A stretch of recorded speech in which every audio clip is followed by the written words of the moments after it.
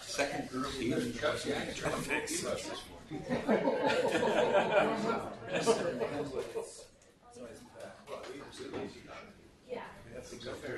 First time I'm going this, I can turn it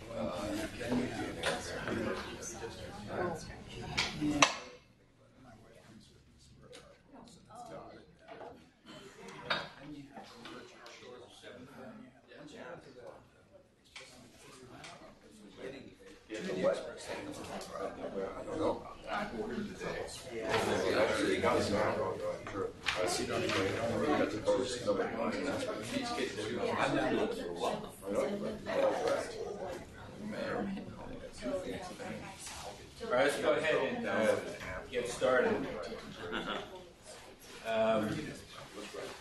The only announcement I have is next week's speaker is Ron Simon from Scripps Clinic, and those of you who know him or have been to his talks before know he's a very valuable, very good educator, also a nice, funny guy. We're not quite sure whether we're going to have a second hour with the professor's rounds or not. We'll let you know before the session starts.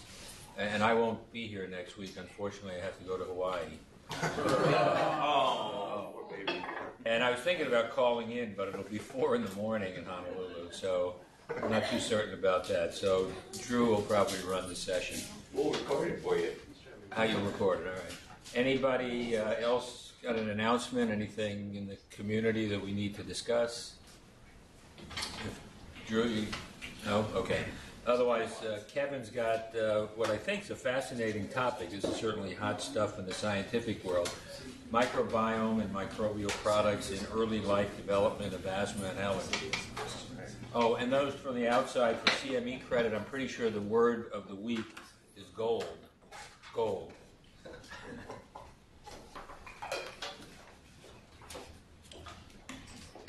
Thanks, Len. All right, well, thanks for getting up to hear about microbes. This is our mandatory slide. Disclaimers. I don't have any conflicts to disclose. So this morning I wanted to talk about some definitions first. Microbiome, microbial products. You've all heard about the hygiene hypothesis. We'll talk about that. I want to go over some innate immune mechanisms too. And, you know, with the hygiene hypothesis, there's been a lot of observational studies in the past several years. And I picked just a few that are representative, looking at asthma, food allergy, eczema. And then really I wanted to focus more on a couple of prospective studies in the past couple of years that I think take this idea to the next level. And so let's define microbiome. This is actually a Wikipedia definition, and I wanted to pick something that's kind of a general, use-all definition. So it's the totality of microbes, their genetic elements or genomes, and environmental interactions in a particular environment. Now keep in mind that these commensal organisms are actually critical to human survival. So for example, vitamin K production. We need microbes in our gut to help produce vitamin K. And with that sort of symbiotic relationship, there's this discussion about, are we a superorganism? Are we human and all of the microbes that make up our bodies? And if that's true, then maybe their genomes are also part of our genome. So those genes required, for example, to make vitamin K are almost part of our genome, but outside of our bodies. There's 10 times as many cells in that microbiome in our bodies, which is surprising because if you count those 100 trillion cells, this is one estimate I saw, but maybe it's only 200 grams, and that's not very much. But I guess they're little tiny guys, and so that might account for it. Now, the first estimate was that there's about 100 times as many genes in this microbiome genome, all those bugs inside of us. It's a lot of genes. So if you look at the skin, this is one way of starting to break down a biome. So if you look at the surface of the skin, culture it, you're going to get these sort of variations. And if you map it out, if you look up here in the head and face, most of these blue and aqua-colored microbes are the actinobacteria. As you work your way down the extremity into the arm, for example, you get more into the Bacteroides and Proteobacteria. The Proteobacteria being those with gram-negative surfaces, flagella, that sort of thing. And then as you get into the lower extremity, you get more into the staph, so the gram-positives. And these are just some observations that are made about just the surface of the skin. What about the microbiome in the lung? So if you look at the lower respiratory tract, it's replete with bacteria, yeast, all kinds of organisms. And if you look at each square centimeter of surface area, you've got as many as 2,000 genomes just in that tiny piece of land.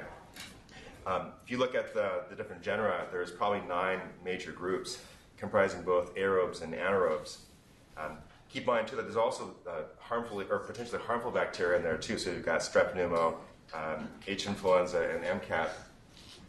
So when you look at more of the disordered lung problems like COPD, you get this change, more or less, in the microbiome in the lungs. So you've got chronic mycoplasma, Pseudomonas, staph.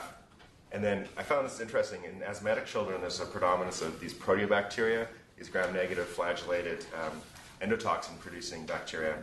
And then, as we know, in the cystic fibrosis lung, you're seeing more Pseudomonas, staph. And I learned it's Burkholderia cepacia, but it's got a new name. And there's also a correlation here with CGD, not necessarily in the lung, but these catalyzed-positive organisms are seen in that disorder. One of the jobs of the lung, though, in this microbiome is to define, the inside and the outside world. And so you have these epithelial cells that their job is to recognize the good and the bad and hopefully be able to distinguish accurately between them. So one way is using receptors, so like a toll-like receptor or a nod receptor. And in the case of, say, lactobacillus, this is a friendly organism in general. And when it encounters these receptors, you're going to have a pretty anergic response. And so in this example, it's going to produce IL-10, which is a pretty mild reaction to these guys. And then these weak signals upregulate T-reg cells and other more, neutral responses. Now, if you've got a pathogen like strep pneumo or Pseudomonas, you're probably going to encounter a toll-like receptor and use a pro-inflammatory pathway. And so here you've got this transduction pathway down to NF-kappa B, where you get the elaboration through the nucleus of these pro-inflammatory cytokines that then upregulate dendritic cells, neutrophils, macrophages, these actor cells that go up and then destroy potentially the guys that trigger them in the first place. Now, how far down? I don't usually think of the lung throughout the whole lung as having bacteria. Do we all the way down to alveoli, or how far down? I didn't read how far they go down, but I can only speculate that as far as they can reach. And one could argue that to get down to, like, say, an alveolus might be even easier because we've got more cells in a closer proximity, but I can only speculate. So the NIH is working on a human microbiome project, and this is an interesting project where they're working on sampling healthy adults. They're looking in the nasal cavity, oral cavity, skin, GI, and the urogenital tracts. And they already have a lot of samples from healthy volunteers. And the whole idea is to characterize what kind of organisms are on our bodies, and where are they, and how do they change. They also want to create these reference genomes. So in other words, sequence and categorize all these bugs and make them available for people online. To put it in perspective, I was at a college for a couple of years. I worked in a gene sequencing center for the UW, and what took us maybe a year in the old-fashioned, polyacrylamide gel and Sanger sequencing now might take days, maybe a week to do with the automated process. And so it's much easier to get into these genomes and find out what's going on. When you say normal or healthy volunteers, does that count how many courses of antibiotics these people have had before you get them as a normal volunteer? I'm not sure they really accounted for that. That'd be... Because it would be sort of rare to find a normal adult who's never had a course of antibiotics before. Right. I don't think I have. Maybe. No, I know I got prophylax for pertussis one time. Thanks to Pediatrics. Well, the goal of this project is that they want to characterize how many millions of bacteria live on us, just in general, because there's a lot that don't actually culture out. So they're using the gene analysis. It's really cool. And one could argue that it's quote-unquote normal to have had antibiotics, because many of us probably have. So anyway, but in order to do these genome sequences, it takes a lot of computational power, and these are things we didn't have 10 and 15 years ago. So that's really a leg up. So some of the things they found so far, looking at these different DNA patterns, they can go online. I drew out this little link. But if you go online, there's actually a repository already with a lot of genomic and proteomic information. Here we go. You can see it on the outside. I'm bringing up an in the Explorer window. That's not coming up. Let's try. Okay. You're gonna come? Well, I'll skip this part. I'll just tell you now, there are hundreds of microbes that are listed on this website and through the NIH, and you can actually go in there and buy organism and learn about it. So if you wanted to research a particular bug, you go in and then you click on it. So in this project now, we've got over 10,000 different species in our organism, our superorganism, and the researchers think they've found the majority of the genera that are there. Whereas before, it might have been 100 times as many genes in this microbiome genome. Now they're thinking it may be closer to 360 times as many genes. Now, there's this idea of a gut enterotype. So when you characterize let's say you took all of us in the room here, and you looked at the predominance of bacteria, these researchers think there's probably 3 different main types characterized by the largest preponderance of Bacteroides, Prevotella, or Ruminococcus. And the idea is that there's a lot of variation between individuals, families, communities, and we're not quite sure why. It doesn't really fit strictly into these 3 groups, but that's one way of dividing it up. But like Paul was saying, that you get a change in these microbiomes with disease state, with state of health.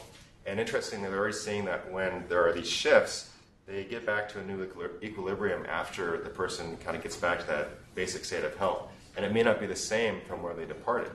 So in the example of, let's say, lactobacillus, probiotics, there may be one enterotype where that's favorable, but not for another. So it's hard to say exactly where this will fall out. But I think you'll hear enterotype a lot here in the future. So microbial products, that's another part of our discussion today. So 2 main categories, structural and maybe cytoplasmic. So really key structural components, cell wall, mannins, flagella, these will trigger the immune system. And in the cytoplasmic compartment, you've got endotoxin like LPS, and then these unmethylated CpG DNA sequences are real important. We'll talk about it in a second. How does the body detect these? So you've got toll-like receptors, you've got C3b, which is an opsin, and that'll help sort of identify an example of gram-positive bacteria, the cell wall. And then the lectin pathway, which is in the complement cascade, will attach just to the mannose residues on particular bacteria. And this is a non-Ig binding form of complement fixation. So you have all these sort of areas ready and willing to attack if there are these microbial products that show up on the scene. And in this diagram here, you've got these CpG, these oligodeoxynucleotides. And the C and the G, basically, the cytosine guanine residues that are kind of compact, that they're all sort of stacked together. And for some reason, that is a motif that is more common in bacteria. And the immune system actually keys into this and says, we've got an invader here, so act. And in this example, what happens is these CpG motifs, when they're chopped up, they get anisotosed, and then these toll-like receptors are actually inside the endosome. And they detect these, and through a signal cascade, send this NF-kappa B into the nucleus, and you get elaboration of these pro-inflammatory cytokines. So again, the whole idea is to have these microbial products that trigger parts of the innate immune system and then signal or create production of these cytokines. I'll spend a few minutes talking about toll-like receptors. And in general, you've got 2 major classes. You have those that are on the plasma membrane and then those on the endosomal membrane. When you look at toll-like receptors 1 and 2, they look at bacterial cell wall in general. Number 4 looks at LPS, or these gram-negative microbial products. TLR5 is notable for detecting flagellin. And when I think about the plasma membrane versus the endosomal toll-like receptors, the ones on the plasma membrane have to detect things right outside of the cell. So really in that aqueous phase surrounding them, do you have other bacteria swimming around? Do you have broken parts of bacteria? And so, or even endotoxins like LPS. And so on the outside surface, you can get LPS through 4, and then flagellin, or parts of the bacterial tail in TLR5. All these, again, these are signal transduction molecules. So these pathogen-associated molecular patterns, or PAMPs, get picked up on the toll-like receptor, and then signal gets sent into the nucleus. This is a diagram of the endosomal toll-like receptors. Over here on the right, this endosome has TLR3. TLR3 is actually notable because it detects viral double-stranded RNA. So if you can imagine, in the immune response, you have endocytosis and processing of these microbes. They're all chopped up and loaded up on MHC. That's the adaptive response. But there's still that's the adaptive response. This is still an innate form where you've got these toll-like receptors within the cell and the cytoplasm in the endosome that will make the signal cascade. TLR3 is a bit unique in that it doesn't use this thing called MIghty88. This is a signal cascade protein, and the vast majority is other toll-like receptors, but TLR3 uses something called TRIF, and then joins the process here at TRAF6 to NEMO, then NF-kappa B to the nucleus. So you'll see sometimes the definition of MIghty88 or non-MIghty88 pathways, and TLR3 is notable for not being MIghty88. Also, because HSV is a double-stranded RNA virus, you will see, and I've actually seen some case reports of immune deficiency relating to lack of TLR3 or mutations in TLR3 genes.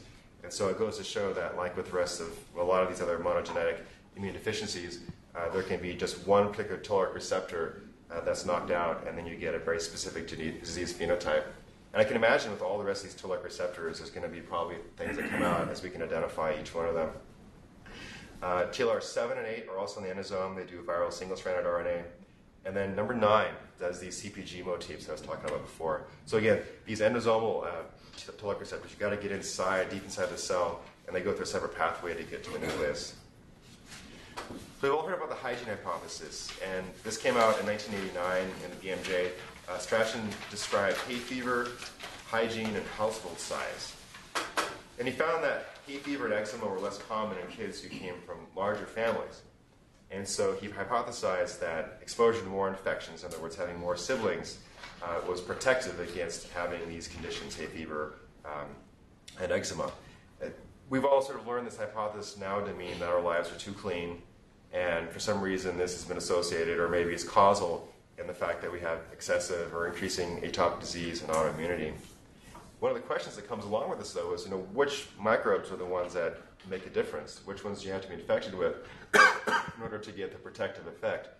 And then what's the dose? And how often you have to be exposed, and when and where, what age?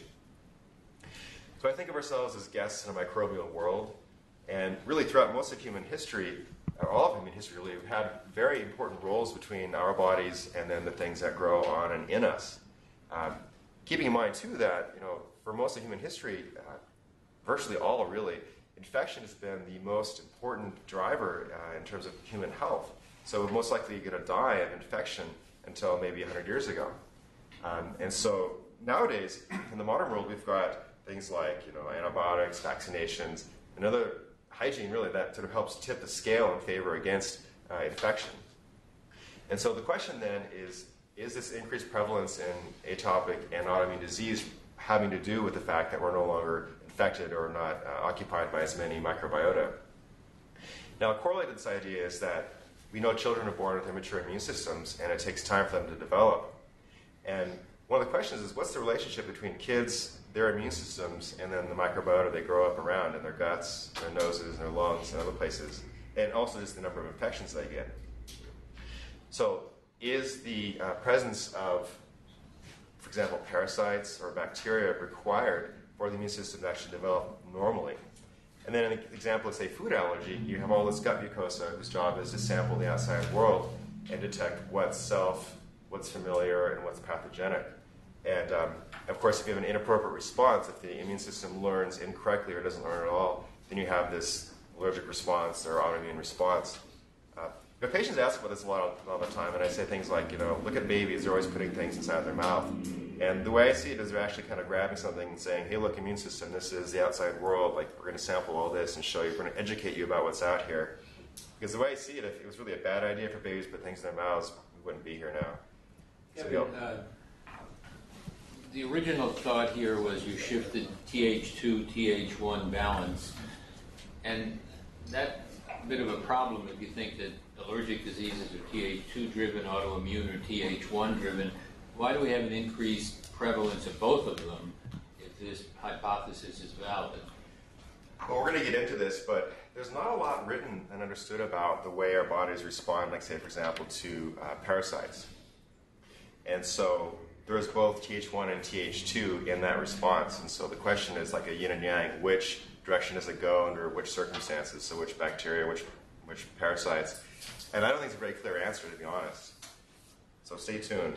I have a quick comment, I guess. So Dr. Lemansky's talk at the Northwest Allergy Forum talked about rhinovirus infections increasing the risk of wheezing and asthma. So it seems contradictory to the hygiene hypothesis where if you're in a larger household and there's a lot of respiratory infections, all the sibs are sharing with one another, but yet they don't have as much asthma in those families. Right, so the question is, what about viruses, And I think this kind of gets into the core of the question is which organisms matter in which ways. And we're actually going to talk about bacteria and asthma here in a minute. How soon after birth is a baby's gut colonized with organisms? I think we don't know yet. I think probably within minutes, I would have to guess. I mean, I'm sure as soon as it starts swallowing things from the outside world, they're going to start colonizing. The question is, which things will they colonize and from whom and under what circumstances? And someone's already asked these kinds of questions, and there's a study I'll talk about in a minute where they look at, hey, you're a vaginal birth. Are you a vaginal birth at home? Or are you one at a hospital, and how does it make a difference? Versus C-section. Yeah, exactly, versus C-section. So you're all familiar with a lot of the observational studies that come out with the hygiene hypothesis, and there's a lot of them. So a lot of the questions they ask are, where are you born? How are you born? Did you grow up on a farm or not? It's kind of a fixation with this sort of idyllic European farmhouse, barn situation. And then now there's more of this idea of what are your microbial or microbiota influences as you're growing up? With the working hypothesis that it's better or protective to be from a rural area or from the developing world. So again, I'm just going to sort of do a survey of some of these the more recent papers. So, and the study from last year, they looked at birth location, the way that you were born, the bugs inside your GI tract, and then your relationship with eczema or atopy later. And so they captured 1-month-olds, and they took their stool and used PCR, and they accounted for how many different kinds of bacteria that were growing in there. And they followed them up until age 6 or 7. And near the end of this study, they looked at the specific IgE to some particular foods. And actually, Fatima presented this slide a couple weeks ago. And it's interesting that this sort of applies here and there. So what happened, though, is that they found babies who were colonized by C. difficile had increased wheezing, eczema, and food sensitization during those first 6 or 7 years of life when they followed them. So it was actually worse to have had the C. difficile. Another outcome in the study, they found that a vaginal home birth was actually protective, whereas a hospital vaginal birth wasn't. And again, this is very observational, but one could speculate and make arguments that the home environment is more replete with friendlier enterotype bacteria. You can really make a lot of press releases here. But the point is we're not exactly sure why. These are just associations, not necessarily implying causation. Another interesting study from last year looked at birthplace and atopic sensitization. And in a nutshell, it was protective to have been born, so this is looking at immigrant families, so it's protective to have been born outside of the U.S. compared to, say, being born in the U.S. Among that cohort, though, that were born outside of the U.S., it was better to have spent your first 2 years of life in your home country, in the developing world. The idea being, well, the hypothesis being that during those first 2 years of life, being exposed to bacteria, parasites, or whatever, was helping develop the immune system in a non-allergic or non-atopic way. But what's interesting is they looked at the kids who were born, first generation born to immigrant families, and they had actually higher rates than anyone in the study.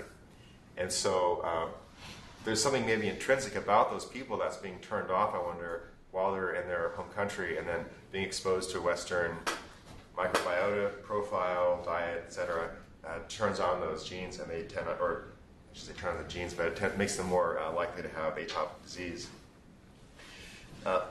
Earlier this year, there was this, actually it wasn't even a paper, it was just a letter to the editor of JCI, and looking at Amish children in northern Indiana and the prevalence of allergic sensitization. They were going off a lot of stuff looking in the past year about Swiss kids and farmhouses, these houses that are attached to the barn. And this was a survey study. It took kids ages 6 to 12 in Amish communities in Indiana, in Swiss farms, and Swiss kids who didn't grow up on a farm. And looking at reports of self-reported animal exposure, raw milk exposure, size of your family, and then whether or not you have asthma, eczema, etc.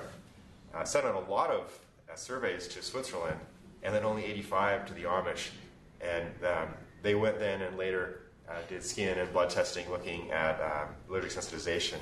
And the nutshell here, and they like to tout these data, are that in terms of asthma, the Amish kids and Swiss farm kids had a lot less than the non-farm kids, again, self-reported.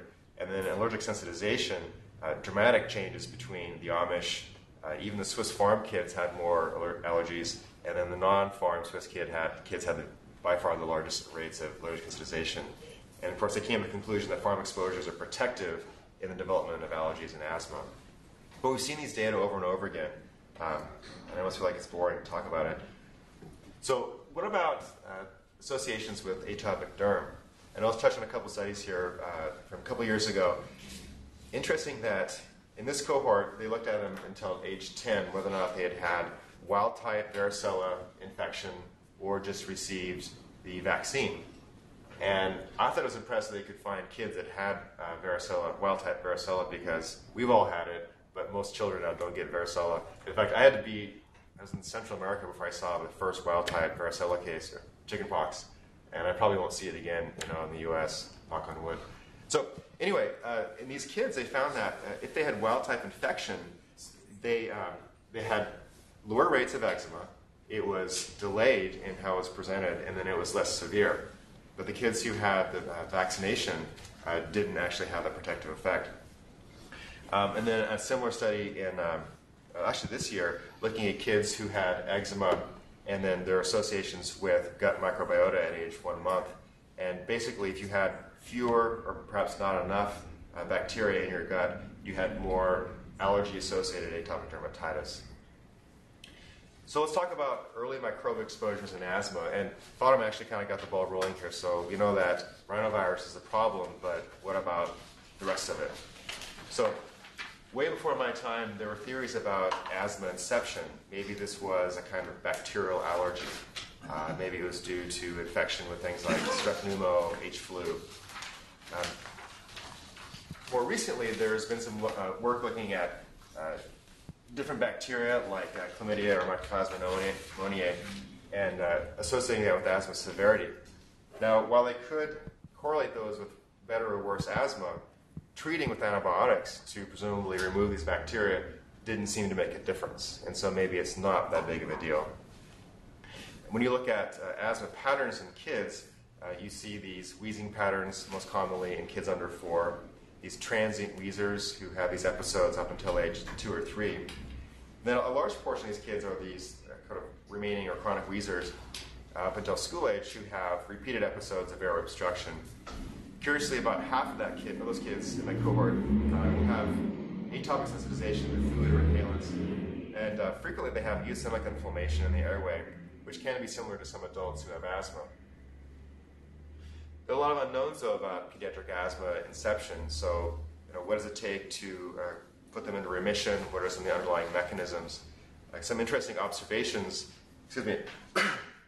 that you can have neutrophilic inflammation in some kids who have severe wheezing episodes, as opposed to having, say, for example, eosinophils or macrophages. You have these neutrophilic inflammation phenotypes. One question is, in this group where this was looked at, is this characteristic of that group, or is it actually part of early asthma? Is it actually intrinsic to the disease? And interestingly, as we know, we can see neutrophilic inflammation in adults who have viral infections relating to severe asthma.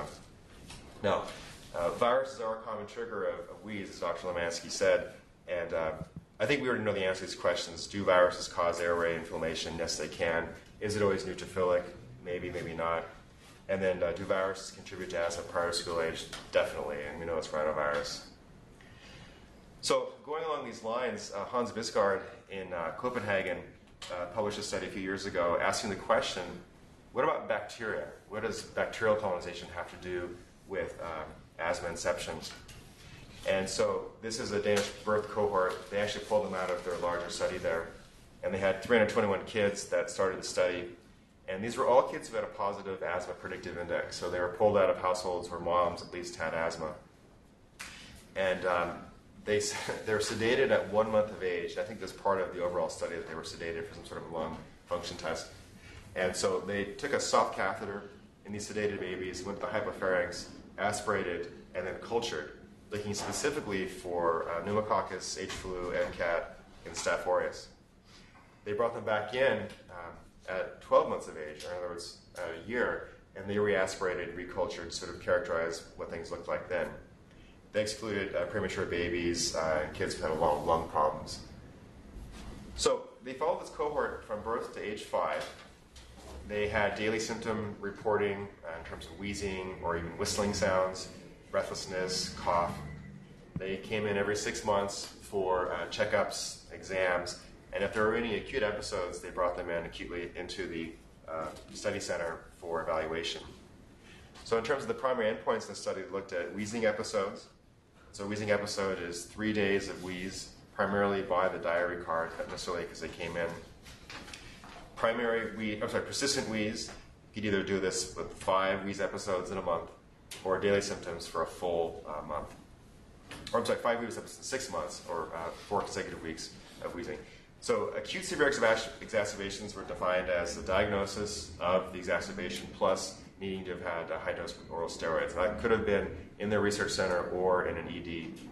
And then at the age of 5, they then made the diagnosis of asthma or not based on GINA criteria. Some other measures they looked at, airway resistance. They looked at some blood markers, so eosinophil counts, total serum IgE, and then specific IgE to food and inhalants. Just an FYI, they used a 0.35 cutoff. It was binary, so that you had it or you didn't with specific IgE. So I was curious, in terms of the treatments, they used terbutaline MDI as their PRN med in the study. And then if they had any persistent wheeze problems, they were allowed to be treated like a normal kid would. And this is their regimen. They used budesonide daily for 3 months if they had had persistent wheeze episodes. If that didn't work, they extended it to 6 and then maybe 12 months. And then they used montelukast as an add-on therapy for treatment failures. In the case of acute severe exacerbations, they used a much higher dose of budesonide once a day for 2 weeks, and they had the option of adding prednisone. So pretty standard stuff. I'm going to skip this slide for now. So again, the question is, what's the relationship between neonatal bacterial colonization and asthma later? So thinking of these kids who had this aspirate of the hypopharynx at age 1 month, 21% of them were colonized by one or more of these bacteria. By far and large, Staph aureus was the most common.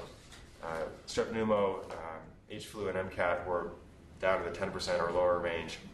Again, these were asymptomatic colonized children. They never got treated specifically for this problem. They were able to correlate a higher colonization in kids who had more siblings at home. And then this colonization was independent of factors like gender, breastfeeding status, smoking, etc.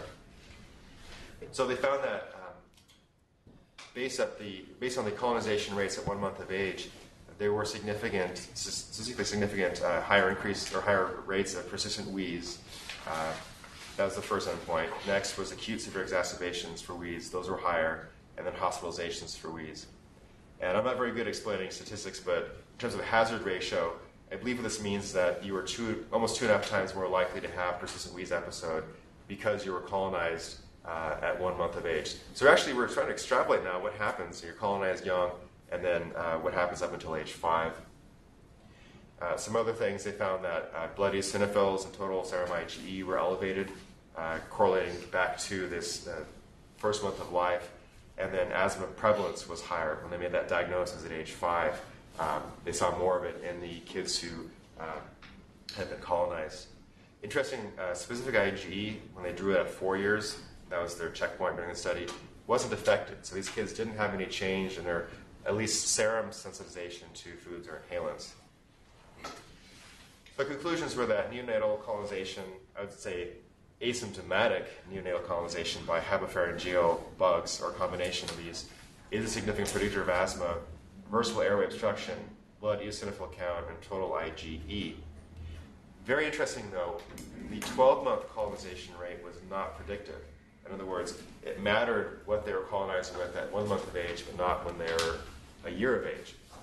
And so they looked kind of more closely, and the Staph aureus almost fell out completely. Whereas before, it was really kind of the most important bug. It was just kind of a few here and there. And it changed more to strep pneumo, MCAT, and H flu, which we all know are probably the ones we think about the most in terms of infection. So when you think about this study, is Bisgard pointing out a correlational relationship, or is it causal? We don't know exactly. Think about it mechanistically with respect to the innate immune system. We know that kids who are born to atopic moms, in other words, kids who are kind of in that asthma predictive index zone, tend to have poor T regulatory function. So they have a little bit less ability to downregulate immune responses. They also can have impaired Th1 responses.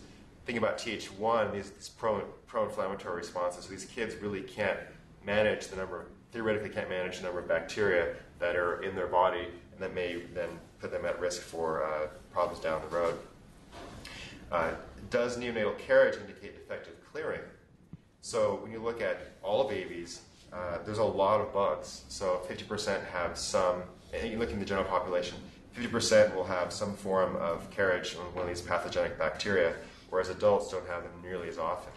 And the question is there something about this developing immune system that puts them at higher risk in general? Wait for time. I think I'm going to skip this slide, but this is basically looking at the relationship between Th1, innate responses, and toll-like receptor 2. The thought being is that if you have variations in toll-like receptor 2, this may explain why some kids need high levels of exposure versus low levels of exposure in order to get the protective effect. So kind of getting down to the receptor level and trying to explain the hygiene hypothesis. Okay, so what do we know so far? The hygiene hypothesis has been out there for quite a while. There's a lot of supporting observational studies. The idea that you get less atopy and autoimmune disease from being raised in a farm, the way you're born, when you move to the United States. And we know that the innate immune system has a role here. And more recently, though, now we're thinking about the biome part of the immune system, where the biome interacts with the immune system as it develops. So what about microbial treatments? Can we use this hypothesis to our advantage? And so let's look at some animal models of this hypothesis. These were some animal models looking at mice that were infected with helminth parasites or not. And so they used H. polygyrus, T. murus, and N. brasiliensis. And essentially in these various studies, I distilled them down into some bullet points here. In the first group, there was decreased allergic and autoimmune phenotypes when infected by the parasites. So you take these murine models of allergy and autoimmune disease, you take half those mice, you give them parasites, the rest you don't, and you sort of see how it falls out. So you saw less asthma. You saw even in a peanut allergy model, these mice, they couldn't actually elicit anaphylaxis in mice that really should have had anaphylaxis while they were infected with the parasites. And when they looked at specific IG, they couldn't get quite as high of numbers. So the thought here in this observational, well, it's actually this is an intervention study, but looking at this, the thought was that, well, maybe there's something about these helminths. Maybe they're doing something to protect the mice. So let's do a little bit of a talk about helminth worms. These are intestinal parasites, come in 4 major classes. We're all familiar with the way they're transmitted, usually through poor hygiene. And I thought it was very fascinating. So a quarter of the world's population is infected with intestinal worms right now. So there's 1.5 billion people with roundworms, like Ascaris, and that's a lot of people. Hookworms and whipworms are really close behind. So a very, very common human problem. And if you went back 100 years, it's probably, 50%? It's hard to say, but very common. These are the 3 most common organisms, so Ascaris. As you know, eat substances that have the eggs, they grow, or hatch and then grow in our intestines. And unfortunately, Ascaris can just keep shedding eggs, and so this can be a lifelong friend. Then whipworms and hookworms are very similar. Hookworms, as you know, can go into the lung, the side just being inside the gut. Now, a lot of these can be asymptomatic infections, and of course, they're going to be shedding eggs and stool, but you may not actually feel it in the short term. But of course, there are a lot of deleterious health effects. So you get anemia, malnutrition, and all kinds of problems. So it is a problem to have a helminth infection too. As we're going to talk about, what if we start using these to treat people? So I didn't think there's a lot written about, and I went back and researched this, how does the immune system process helminth infection? And you've got to think about this. This is a large organism. I mean, an Ascaris renner was going to be this big or longer. And, our immune system is designed, especially the adaptive immune system, to take in little bitty microbes, process them, chew them up, put them on MHC, and, and make a response. These guys are huge. And as a rule, I sort of get this impression that the immune system tolerates having parasites around. I think it's this is my opinion, I think it kind of learned that these are too big to get rid of, and if we were to use this Th1 style response, this pro-inflammatory response, you're just going to nuke the whole system, and we're all going to be sick and die. So there's this idea of a gentle Th2 response, where you sort of encourage the parasite to leave with macrophages, eosinophils, and IgE.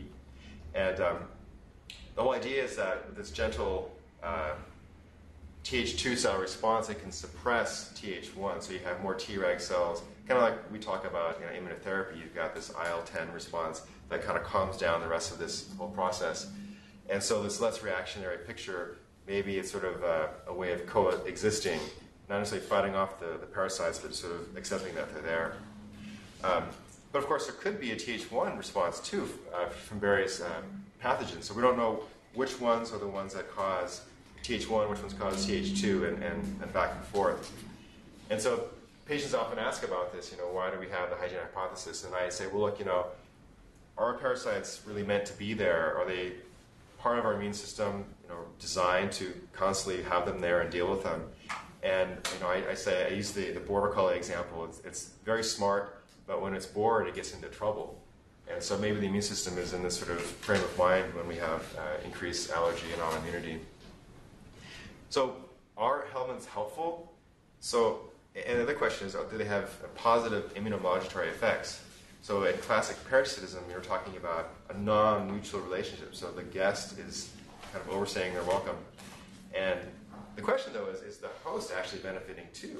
And you might think that in the case of helminths, maybe we're getting something out of this relationship too. And more importantly, is there something in the immune system that's actually benefiting from this sort of mutual relationship? So back in the early 2000s, the first studies using T. suis were seeing that inflammatory bowel disease was rare. Again, observational. There are rare diseases in areas where there are persistent parasitic infection. And the thought was, well, let's assume that it's beneficial, it's protective, and can we actually treat people to try to reduce the rates of these diseases without causing an invasive helminthic infection, because that's bad, right? So, borrowing from these observational studies, we'll talk about some interventional studies here in a minute. This was taking kids in the developing world, so the first was in Vietnam, and it was later confirmed in Venezuela and Gabon, where they took kids who just at baseline had parasitic infection. They gave them anti-helminthic treatment, usually albendazole and mebendazole, and then captured them several months later. So in the Vietnamese study, they waited 9 months after treatment, and they found that there was increased skin positivity to inhalants or foods. And interestingly, there was not an effect in clinical phenotypes, so wheezing, rhinitis, exercise-induced bronchospasm. And the thought was that by removing the parasites, which were really a baseline part of their bodies and their physiology, that they became more allergic, so to speak. They didn't go all the way and develop a phenotype of asthma or allergies, but really only 9 months is not a long time for an intervention time. Now, of course, there's always a yin and yang with this, so a study in Ecuador didn't seem to show that effect, but 3 out of 4 did in this case. Here's a meta-analysis looking at the same idea, showing that there's an inverse relationship between allergy and the presence of either current or past helminthic infection. There's probably something to this. They found that current parasitic infection is significantly associated with reduced risk of skin sensitization to air allergens. So perhaps being infected right now is more important than being infected at some point in your life, which we kind of saw in that last slide. Again, these studies are based mostly on skin testing and blood testing and not on the idea of clinical allergy. which we do every day. The question is it time to start treating with helminths? Which may seem like a radical idea, 50 years ago. It's not a new idea, though. I first saw this slide. I think it's interesting. Our infectious disease professor in med school showed this. I think it's real. And I'm trying to... I think this is probably, 1910-ish or 1900.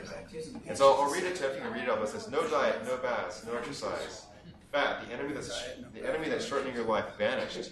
How? With sanitized tapeworms. Friends for a fair form. Easy to swallow. That's good. But I think people who were eating these didn't realize these were probably Taniosolium. And they're coming from a pig reservoir. And if they saw the micrograph of the little latch-on part of the head, they would be even more scared. But I should have captured this, and maybe it's helping your immune system too. It's immune boost. So we're going to get into some studies looking at this Trichuris suis, or a pig whipworm.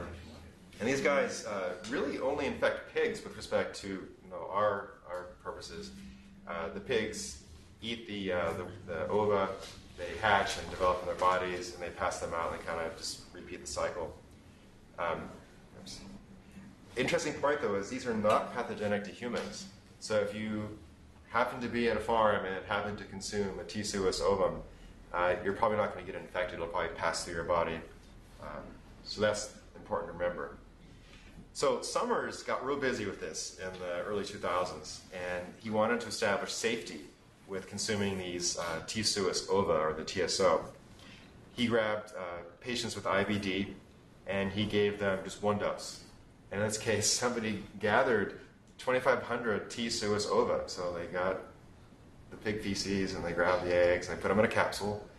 And in these, 7 patients, they gave them just one dose. And they followed, and we'll talk about that.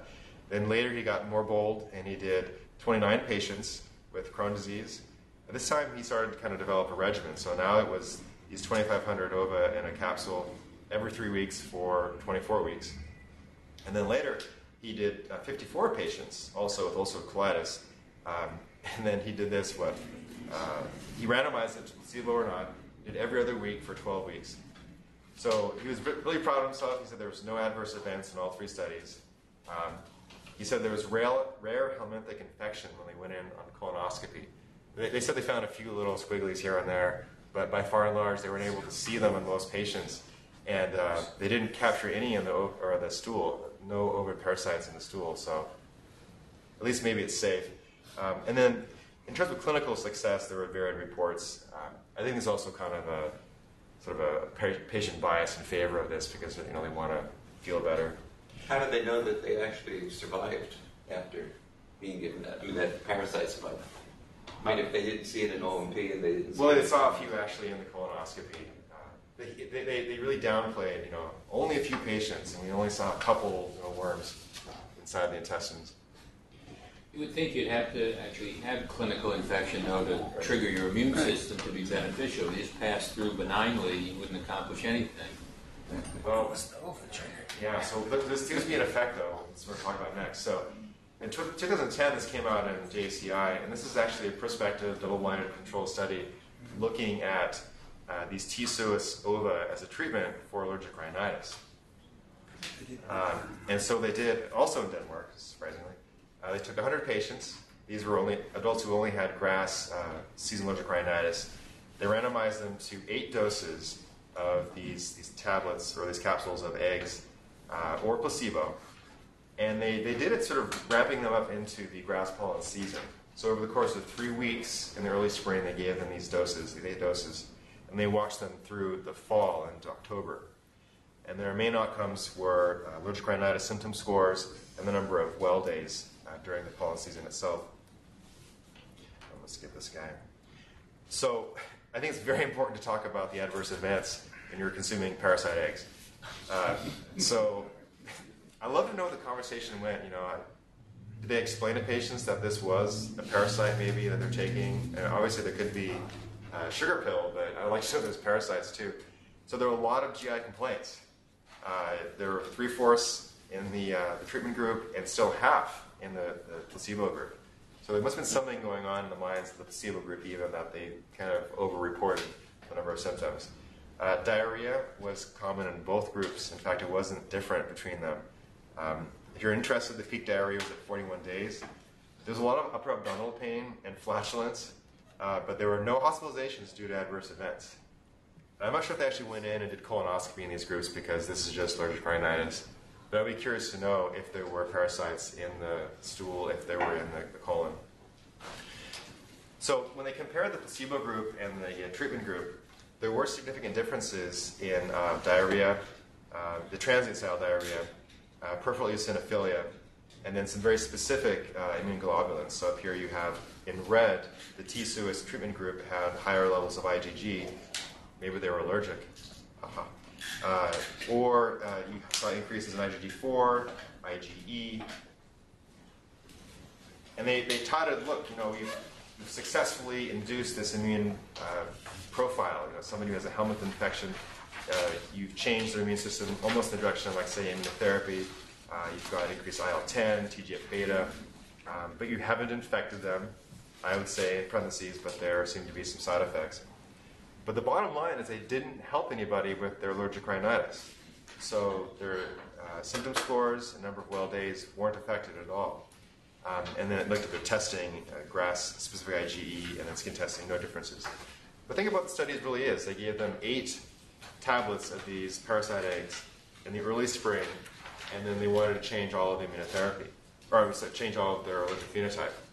And so it's not a surprise in my mind that they could somehow make some changes in the immune profile but not really remove the disease or make a big impact.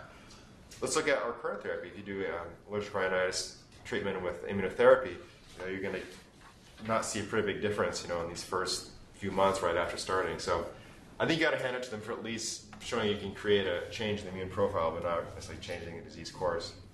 So what about this therapy? Do you need to do it longer? Do you need to start earlier in the season? Do you need to start earlier in life? Like, say, maybe children to make an impact? Does it take live helminths?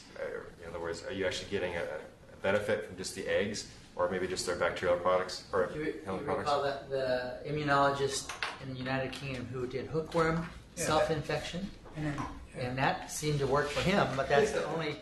Is there any follow-up on that? Any follow-up on that? I didn't catch any of that. Can't you buy hookworm eggs from Mexico and aren't they advertised as a treatment?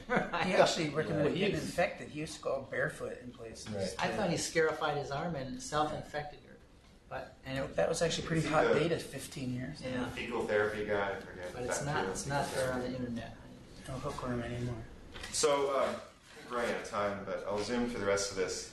So there are other helminths we could look at, but these are also pathogenic to humans. So we could use hookworms, Trichuris trichiura. There are some case reports, but I think these are very enthusiastic, self-volunteered people who are doing these studies. There's also this ES62, which is a glycoprotein that's coming out of nematodes. And curiously, it stimulates TLR4, which is the same one that uses lipopolysaccharide, or detects lipopolysaccharide.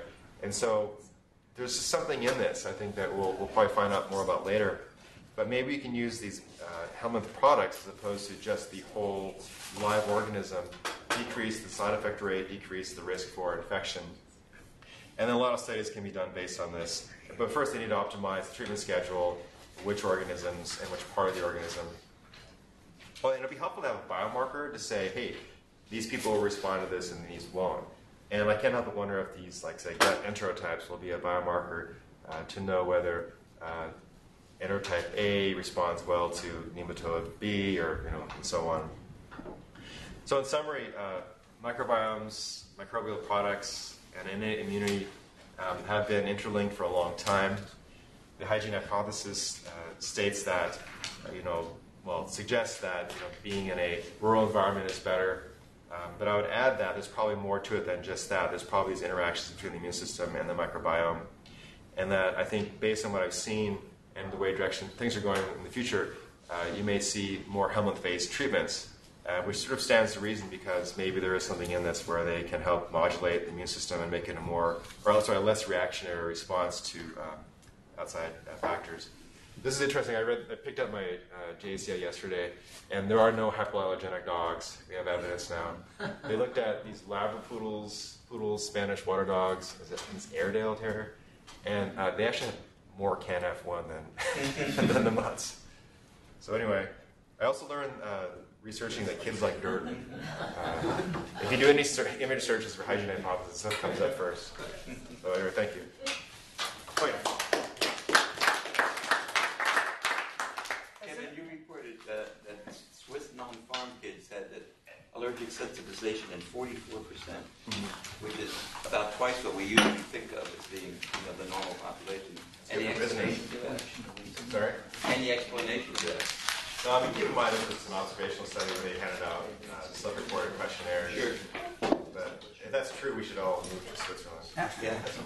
Well, and that same Amish study, you said it increased the risk for allergy and asthma, but did they do any clinical analysis other than, I know you said the serum IgE was just positive, but was there any clinical data? No, there were no clinical data because they couldn't, again, it's a survey, so they couldn't bring them in and do any kind of measurements. So it really just, again, another observational study. I just use an example of another observational study for hygiene hypothesis.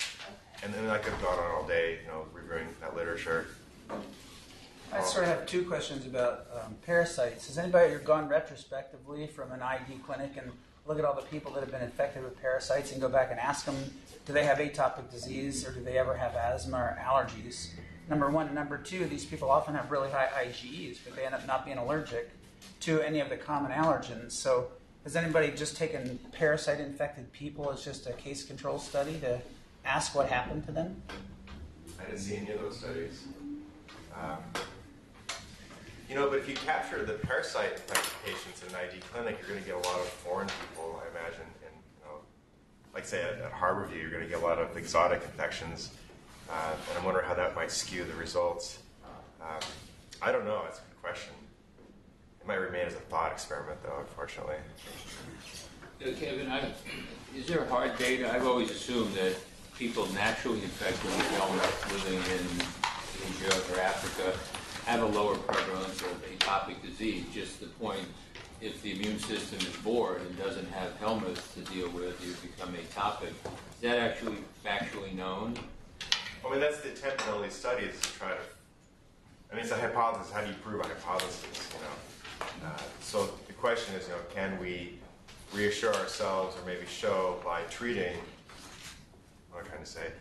I don't think we know. I think that we're just trying to use a positive study where we use the intervention to remove the disease. And I guess that's the way we can prove it to ourselves. Well, I mean, it's anything the opposite. Just gone to an African country and skin test people to common aeroallergens and do surveys of the prevalence of asthma and rhinitis. And you said it's lower. I think those data are out there, though. I just remember off the top of my head. Anecdotally, I remember when we used to have a Harborview clinic decades ago. We would always, at the end of the Vietnam War, when we had a tremendous influx of people here from Southeast Asia, we had people who came here as adults and said they never had any of these respiratory allergic symptoms until they moved here. And I always thought it was just societal, that, when you barely were alive and you were living in a war zone, you didn't complain about having hay fever. When you got to this society, all of a sudden you realized that was acceptable to complain of those symptoms. But there's clearly more to it than that. Something changed immunologically in these people, even though they were adults. And I don't know if it was ever well explained. We never knew whether these people were infected with helmets, and they, to my knowledge, didn't get treated for them when they came here. But somehow that plays into this story. You think about the Japanese studies that showed gastric cancer significant increase as soon as they moved to the United States. So something in our environment, Something changed. They quit eating fish, start eating McDonald's. Well, the Japanese studies show that the gastric cancer rates in people who move from Japan to the U.S. actually over time declines to U.S. levels. But if they stay in Japan, it's far, I don't know the numbers, but it's far greater incidence. So I've read those studies. Gene and environment interactions. Yeah. Or It's nitrogen. It sounds like you have to have an invasive parasite, and this is the ones they're using aren't invasive. Do they look at eosinophil counts to support an invasive parasite infection in these Swiss? They look at a serologic response. Yeah, they're able to get. Yeah, but no, I would mean invasive though. I'm not looking at antibodies. I'm talking about. Oh, Do they increase eosinophils or? well, you'd have to go through the literature to find a study where they actually did serum samples on in country versus here. I'm sure that's out there. I'd have to go look again. It makes sense though. I think it's got to be basic. Are there other studies where people are looking at components? You mentioned the one glycoprotein, but it seems obvious if you have a dangerous organism that maybe there's just a few molecules out of it that are going to really help you. Right. So they're looking without at having a risk. like polygyrus and different kinds of nematodes and saying like, are there intrinsic chemicals or excreted products that we can use instead of? In other words, can we just tickle TLR4 or one of the toll-like receptors or some part of the immune system with just a single product and get the same effect? Like the idea of a vaccine. Right. Exactly. So it'd be like a parasitic, but it'd be through the GI tract. You really would want to get it. 'Cause that's how the body recognizes parasites. I mean, it kind of gets back to like why food allergen sensitization needs probably to be through the mouth as opposed to an injection form. So yeah, I think it's very fascinating. I didn't expect to find as much on this. I thought it was all kind of observational stuff. But I noticed the T-SUA study, I guess several months ago, it came across my desk in JACI.